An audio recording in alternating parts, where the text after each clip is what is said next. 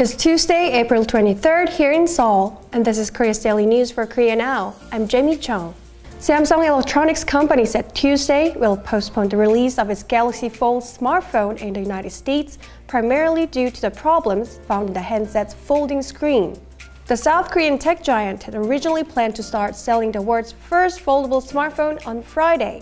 The Galaxy Fold was first unveiled in February with positive initial market responses. Samsung decided to postpone the product's US market launch after some users from its test reviewer group reported malfunctions in the foldable Infinity Flex display earlier this month.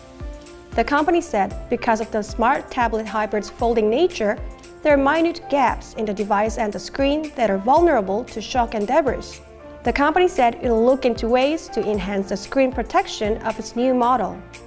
Moving on to K-pop, BTS' new song Boy With Love snagged the 8th spot on Billboard's main singles chart, the Hot 100, US Billboard magazine said on Tuesday. Boy With Love is the lead track of BTS' new 7-track album, Map of the Soul Persona. Boy With Love has flown high ever since its release on April 12, marking the septet's second top 10 of the Billboard's Hot 100. BTS first reached the top 10 of the Hot 100 in November 2018 with Fake Love. Before BTS, K-pop solo artist Psy was the only Korean musician to win 2 songs on the Billboard's Hot 100 chart with his super hits Gangnam Style and Gentleman.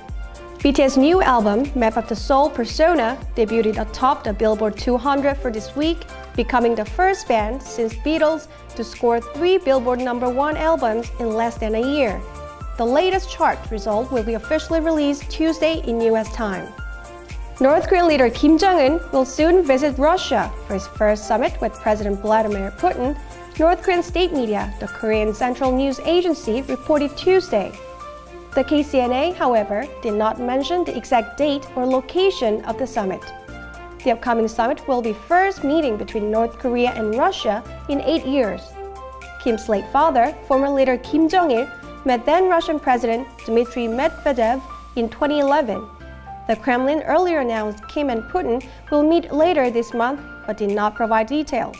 Citing multiple sources, the Russian newspaper Kommersant has reported that Kim will arrive in Vladivostok on Wednesday and hold a summit with Putin at a Far Eastern Federal University of the following day. The North Korea-Russia summit will be Kim's first overseas visit after his February summit with US President Donald Trump has ended without a deal on denuclearization. And those are your top news for today.